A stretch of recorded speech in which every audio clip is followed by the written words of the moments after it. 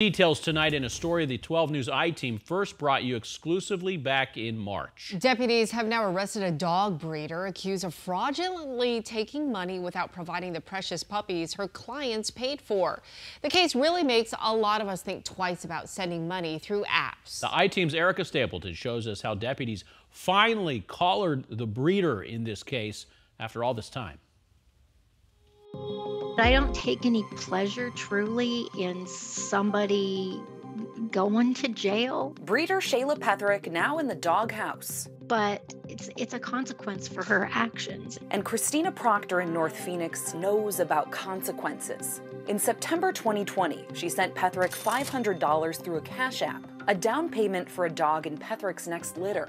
At the time, Petherick operated a business called Littlefoot Yorkies in the Queen Creek area. Months went by, and Proctor never saw a puppy or a refund. When you heard she'd been arrested, what went through your head? It was a sense of relief that perhaps we can stop her. Pinal County deputies now arresting Petherick on 2 counts of fraudulent schemes after about 20 people reported they'd had their money taken without ever getting a puppy.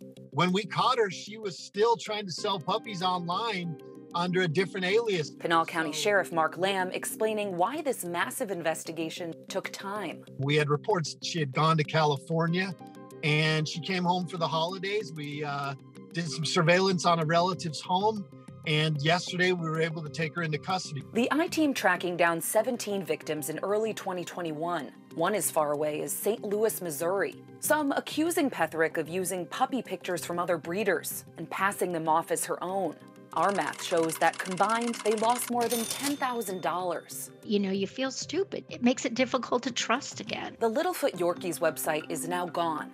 And when we talked to Petherick over the phone back in February, she blamed another breeder for not being able to deliver on the dogs. Proctor and some of the other prospective pooch buyers eventually got their money back, but it's been a painful ordeal. It's the psychological thing of having been duped. A silver lining for Proctor, who went on to adopt Louie and Layla.